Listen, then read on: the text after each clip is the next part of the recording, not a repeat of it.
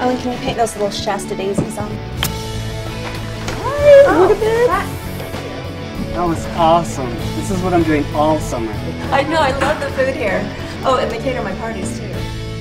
There's no reason to do that. I said I mailed it in. Declined. Do you have any idea how humiliating it is to get declined? Well, Tara, obviously we're over the limit.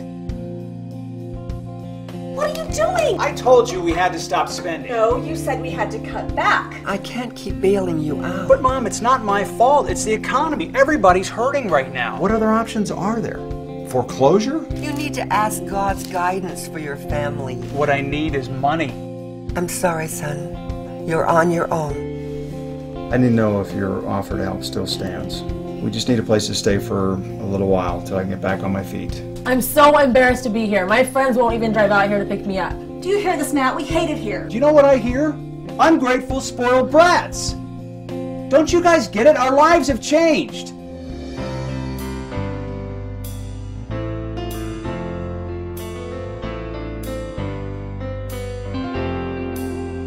Stand strong as our world is fading. Stand strong in Christ. Our foundation stands strong, even in adversity, surrounding us in tragedy. We'll stand strong. We'll stand strong.